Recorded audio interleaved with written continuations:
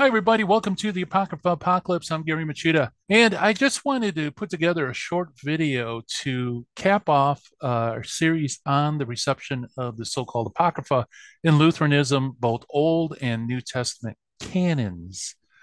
We went through a lot of material. We've spanned the centuries from Martin Luther all the way to the present day, and we saw how things had changed both in the Old and the New Testament Lutheran thought.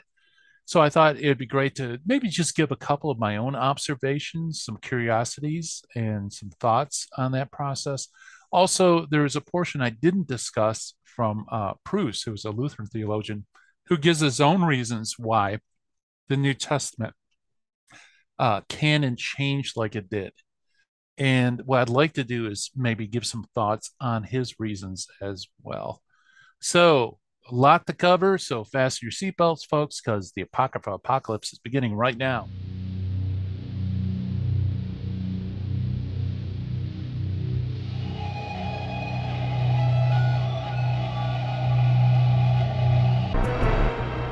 Okay, so when I first started this series, I decided to expand what we're looking at outside of the Old Testament canon, because Apocrypha Apocalypse channel is really focused on Old Testament canonical issues.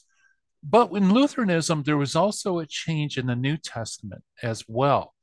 And I thought it'd be instructive to look at both changes that occurred within Lutheran thought and compare and contrast one with the other. We did a little bit more in this series than we normally do when we pick a topic or look at the reception within a particular group. As far as recap, the original justification for the Protestant canon came from Martin Luther himself. Ultimately, it comes into his first edition of the German Bible, and he does something interesting. He makes several innovations in his Bible. One innovation is that he gathers all the deuterocanonical books from the Old Testament that used to be intermixed with the proto-canonical books without distinction. He gathers them into an appendix and gives a warning on the appendix that these are apocrypha. They're good and useful to be read, but they're not to be held equal to the rest of Scripture or Scripture. In doing so, he denied the canonicity of these books, but he nevertheless thought that they were useful and good to be read. He also believed that they were biblical. They do belong in the Bible. If he didn't, he wouldn't have put in his German translation. And also, we know from the colophon at the end of this section that they are authentic members of the Old Testament. So they're non canonical biblical books of the Old Testament. And so they're good, useful to be read, not inspired, not canonical. That was his position as opposed to the historic position that they are canonical and they are inspired by God and therefore can confirm doctrine. So his justification there is very important because that marks a change. In fact, we saw how he flip-flopped even personally on these books. But there's also the New Testament. New Testament, Martin Luther segregates several New Testament books from the canon. These are books of James, Jude, Revelation, the so-called Apocrypha of the New Testament or Deuterocanon of the New Testament. Unlike the Old Testament, Luther doesn't place them in an appendix. He doesn't give a warning or anything like that. Instead, in the table of contents, what he does is he does not number them. Also, it is segregated by adding an extra line or two so that this makes up a distinct group of names as opposed to the canonical books. Now, eventually, Luther himself begins to retreat from this position in the New Testament. But nevertheless, you can see where there is major canonical changes in the Lutheran Bible with Martin Luther.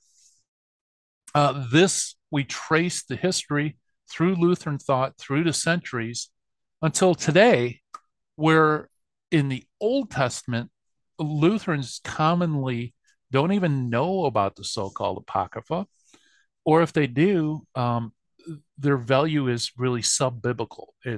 They're not really considered biblical books, much less authentic members of the Old Testament. Now, I don't want to paint with a broad brush because this isn't uniform throughout Lutherans. There may be Lutherans who are wholeheartedly anchored in their past and would robustly want the Lutheran Bible to reflect Luther's original German translation. But there are a lot of Lutherans that, quite frankly, are a bit embarrassed about the whole thing and are fine with Bibles that don't have these books.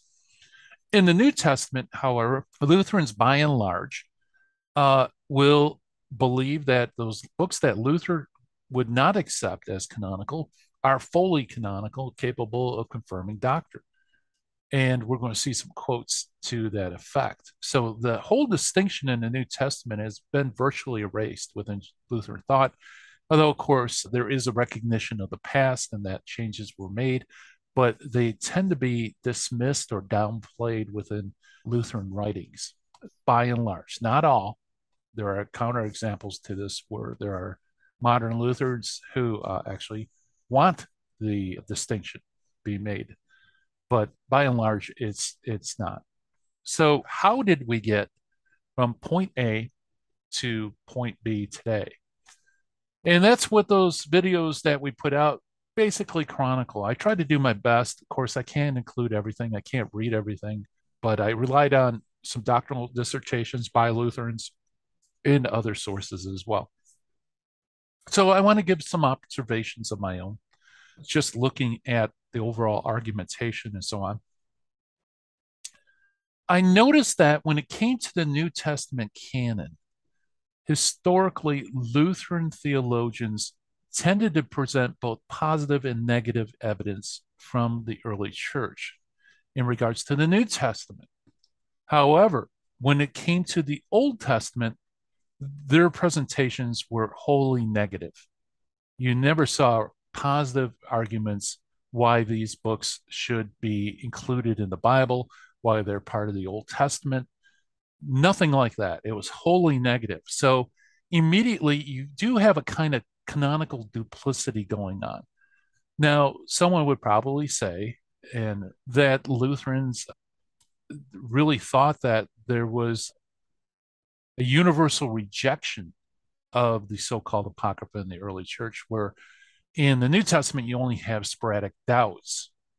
But the fact of the matter is, if you watch this channel, you've seen our treatment in history, and we focused on figures who supposedly reject these books. What you find is that's not the case. In fact, there's a lot more going on here, and there's a lot of positive evidence for these books being inspired scripture capable of confirming doctrine.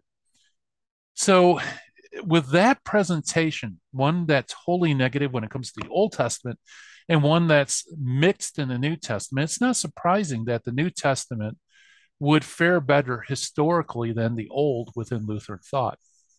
Another observation I'd like to make is when it came to looking at the early church, when it was the New Testament, I found it interesting that the doubts were limited in time to only the earliest doubts. For Chemnitz, it was like the first generation or immediately afterwards, and some of those theologians followed Chemnitz in that regard. But later doubts didn't matter, even though some doubts were still lingering into the Middle Ages, right? Especially about authorship. When it came to the so-called Apocrypha of the Old Testament, however, we noticed that some theologians would list everything, throw in the kitchen sink in terms of negative evidence. In fact, one theologian, I don't remember who it was, it may be Gerhard, but I could be wrong, actually list the fathers and writers who supposedly rejected the so-called Apocrypha, and he actually lists everything in the early church all the way up through the Middle Ages, like all the way up to the time of Luther. So it really is everything in the kitchen sink as well when it came to negative evidence. For New Testament, however, they were just concerned about the earliest doubts. Interesting enough. And I've already talked about in this series Chemnitz's remark about earlier doubts cannot be overturned by the present church, and that's exactly what happens within Lutheranism. The present church, the present Lutheran synods, and so on, actually did overturn those doubts and merely see them as some sort of academic exercise that really has no impact on how we approach Scripture. Something very different from Luther and Chemnitz. We also made some observations in regards to the reception within Judaism and how Lutheran theologians understood that.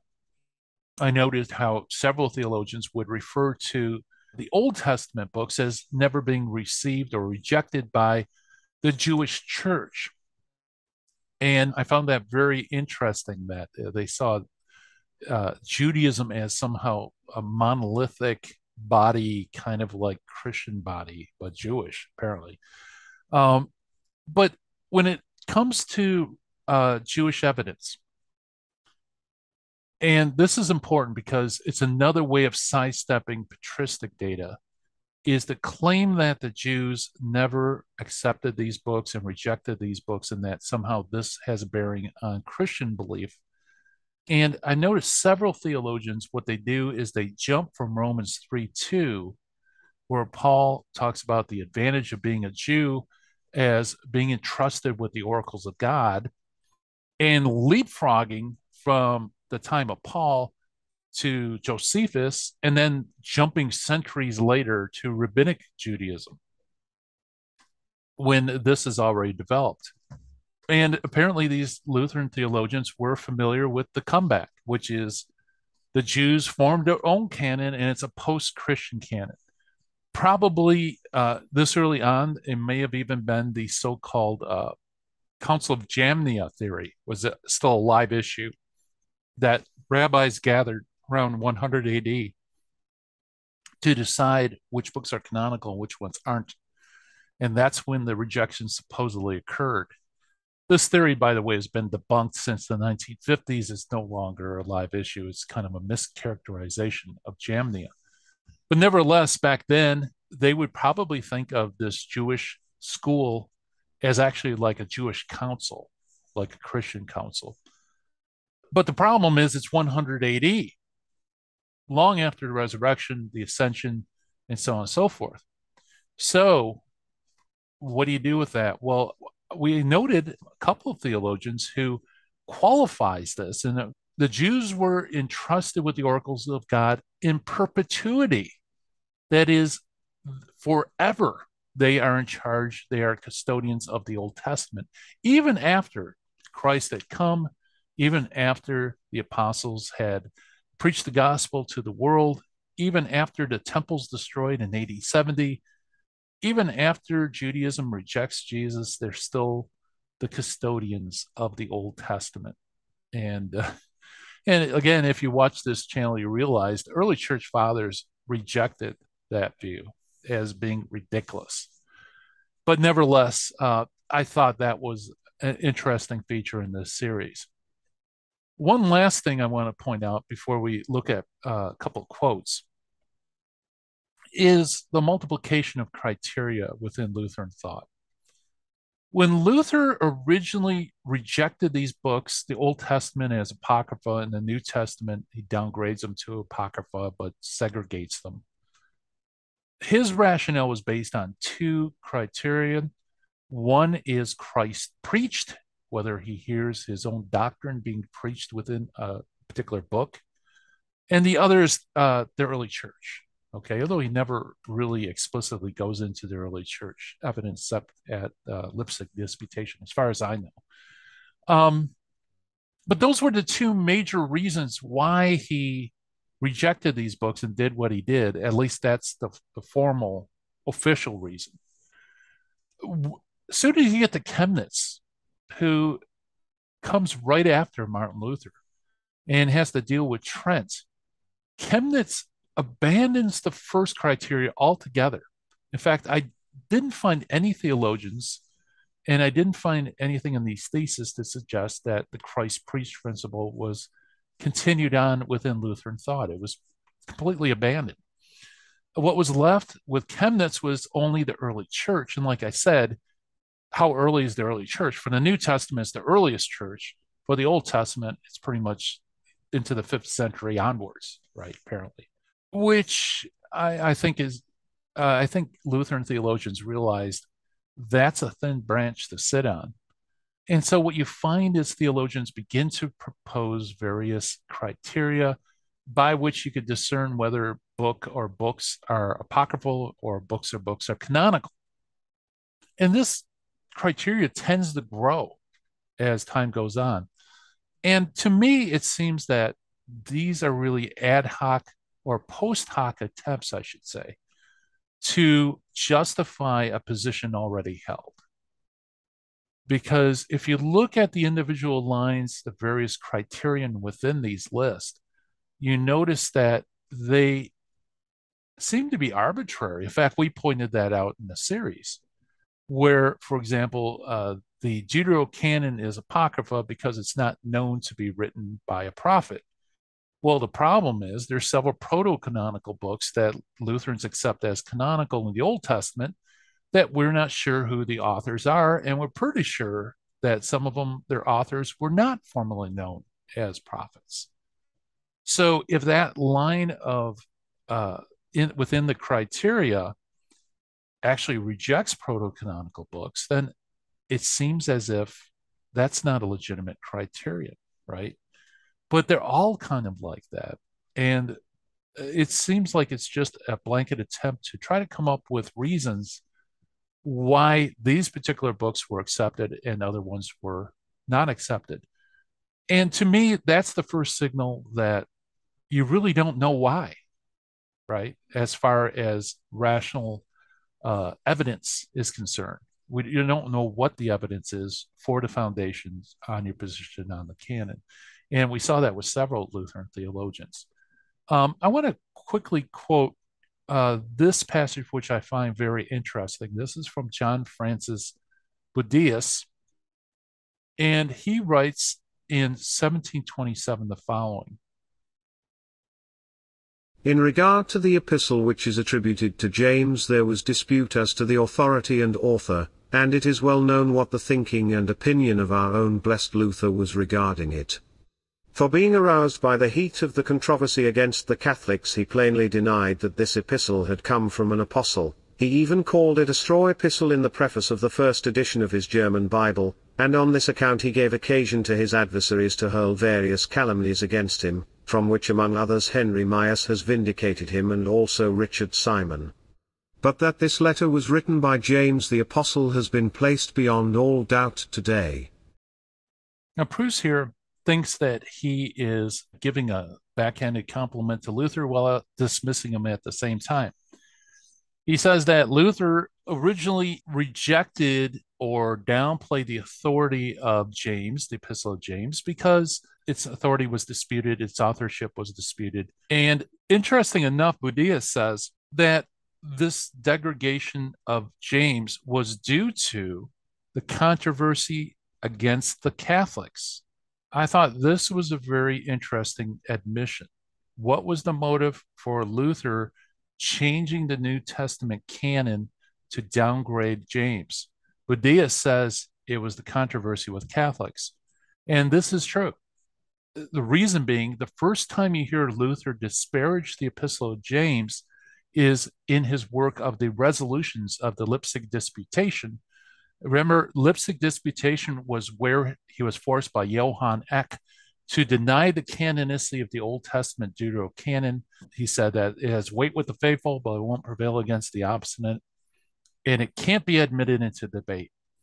The resolutions to that debate, Luther begins to downgrade or denigrate the Epistle of James. And it gets worse from there. As more and more Catholics are arguing against Luther, his opinion of James gets lower and lower. He calls the Epistle of Straw, famously. Talks about throwing Jimmy in the fire, famously. All this is admitted by Budius, but notice he says the impetus for it is arguments against the Catholics. But then he says, but modern scholars have vindicated Luther in regards to doubts as far as whether or not James should belong. And then he says that, but that this letter was written by James the Apostle has been placed beyond all doubt today. So currently, whatever doubts Luther had initially, although those doubts have been confirmed by scholars, nevertheless, we don't care. It just seems like everybody concedes it's from James.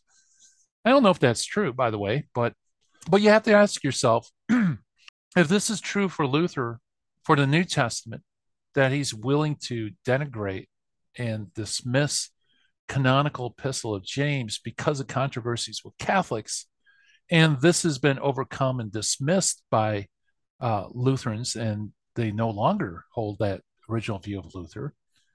The question is, what about the Old Testament Apocrypha? Was that not born out of controversy with the Catholics, just like James? After all, the resolutions to the Leipzig Disputation is about the Leipzig Disputation, where he rejects the Old Testament Apocrypha. And this apparently Budaeus doesn't comment on, but then again, I'm relying on him through a secondary source. I wish I could actually get an English translation of his works to see if he ever does talk about this. But anyway, kind of canonical duplicity. When it comes to the New Testament, well, Luther had doubts because, and he dismisses them. You know, he doesn't number them amongst the New Testament canonical books because of controversies with Catholics. But now, you know, scholarship has changed and we don't really care. And now James is canonical. Well, what about the Old Testament Apocrypha? That was born from controversy with Catholics. Why hasn't that changed? Especially since in my books on the Deuterocanon, why Catholic Bibles are bigger, case for the Deuterocanon, I show modern Protestant scholarship actually gives some really good grounds to believe that these books should be considered inspired scripture, and indeed all the stuff you see on this channel as well. So anyway, I want to continue on with a quote from Proust. This article from Proust, he actually considers why, you know, what's the underlying sources for the changes within the New Testament canon. So here's what Proust has to say.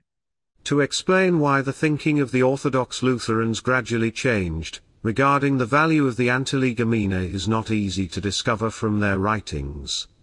But some reasons do appear. First, there would seem to be the intrinsic value of the books themselves. Even Luther and Chemnitz use Hebrews, Revelation, and 2 Peter constantly. Second, the history of the Church ever since 397 favored the inclusion of these books in the canon. Such a tradition is hard to break. Third, the quotations from Gerhard, Mentzer, Seckendorf, and Budaeus all indicate that the attacks of the Romanists against Luther's position on James in particular and the early Lutheran position on the Antilegomena in general were unpleasant and embarrassing to the Lutherans. Budaeus is at pains to point out that Richard Simon, a Catholic, had tried to vindicate Luther on James. Okay, so here's the quote from Proust. Very interesting enumeration of reasons that he thinks changed the New Testament canon. So his remarks are solely for the New Testament canon. By the way, his comments about Budaeus at the end, if you're wondering if that has to do with the paragraph we just read, yes, that's exactly what it is. In fact, I got that quotation from Proust's work. So let's go through it. And I'd just like to make some comments and think about the Old Testament canon when he comes up with these reasons why the so-called Apocrypha of the New Testament was elevated to full canonical status by later Lutherans. So he begins by stating that it's not easy to discover from the writings why these disputed books, the Antilegomena, why they were resuscitated in the New Testament, but he does say there are some reasons that do appear. First reason, he says, is that there seems to be intrinsic value within the books themselves. And he says that Luther and Chemnitz also used Hebrews, Revelation, and 2 Peter constantly. That's true, okay? They did quote these books in the New Testament Apocrypha, and so they did see some intrinsic value. However, when it comes to the Old Testament, we find the same thing occurring. Luther continues to use the Deuterocanon of the Old Testament in his writings. Now, I grant you, they're probably not with the same frequency as the New Testament Apocrypha, so-called, but nevertheless, it's the Old Testament. There's a lot of books in the Old Testament. You would expect that New Testament quotations would necessarily outnumber old ones, especially books that are generally wisdom literature or historical books like Maccabees, Sirach, and Wisdom, and so on. Okay. So it continues to be used. In fact, if you remember, we said that the Book of Concord quotes and references Tobit and Second Maccabees, and it does so in a positive way. So even the Book of Concord uses this. So is this not also an indication of the intrinsic value of the so-called Apocrypha? Okay. So the intrinsic value of the New Testament seems to be more of a push value than the old. Okay.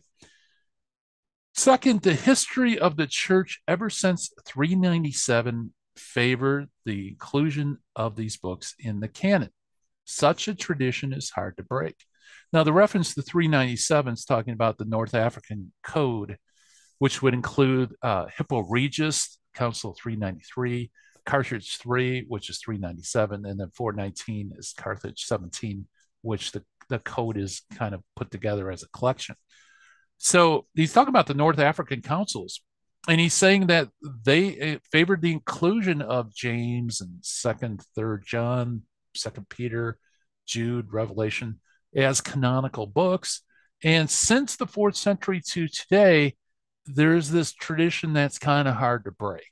Okay, so that's another impetus for considering these books fully canonical, even though Luther and Chemnitz didn't.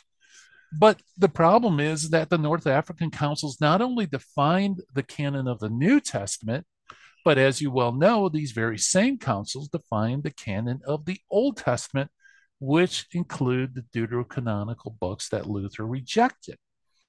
So, if the New Testament has a tradition of canonicity that was hard to break because of its antiquity, why can't the tradition of the Old Testament canon, defined by the very same councils, why was that so easy to break? Now, dare I say, it seems to me that it's because they contradicted Luther's teachings. And so they couldn't be considered canonical, regardless of the tradition that continued. His third reason is the quotations from Gerhard, Metzger, Seckendorf, and Budaeus all indicate, so he says, all these theologians indicate that the attack of the Romanists against Luther's position on James, in particular, and the early Lutheran position on the Antilegomena in general, was unpleasant and embarrassing to the Lutherans. And it says Budaeus is at pains to point out that Richard Simon, a Catholic, had tried to vindicate Luther on James. Well, what about Catholics also going after Luther on the Old Testament canon? So, why was it that Lutherans were found it unpleasant and embarrassing to hold Luther's position in the New Testament, but not unpleasant and embarrassing to hold his views on the Old Testament? Well, in a way, they were unpleasant and embarrassed, and that's why they wanted to get rid of the Old Testament books. And like I mentioned earlier, I think that's because once Trent comes and the Reformed camp stakes out their claim that these books are not canonical and should essentially be pushed out of the Bible. Plus, you have the British Foreign and Bible Society with their campaign against Protestant Bibles with the so-called Apocrypha in it. I think since they felt abandoned by fellow Protestants, they got embarrassed. And so in the New Testament, they acquiesced to give full canonical status to the books Luther rejected, but they also fully rejected the books that Luther wished to be retained in the Bible and thought were authentic members of the Old Testament. So those are my thoughts on the series. I would like to reflect more on it. There's a lot of data to crunch. Even while I'm making these videos and researching them, I'm sure there's a lot of data I haven't considered. And so who knows, maybe a future video, I'll redo this and come up with some more refined critiques of Lutheran thought and the reception of these books. But nevertheless, I think it's a fascinating subject. And it's one that I think a lot of Protestants are unaware of. And that's why we're here, folks, to unveil the truth about the so called Apocrypha, hence the Apocrypha apocalypse. So thank you all for watching. By the way, if you haven't done it and you enjoy this channel, please sub. We need subscribers. Tell your friends about it.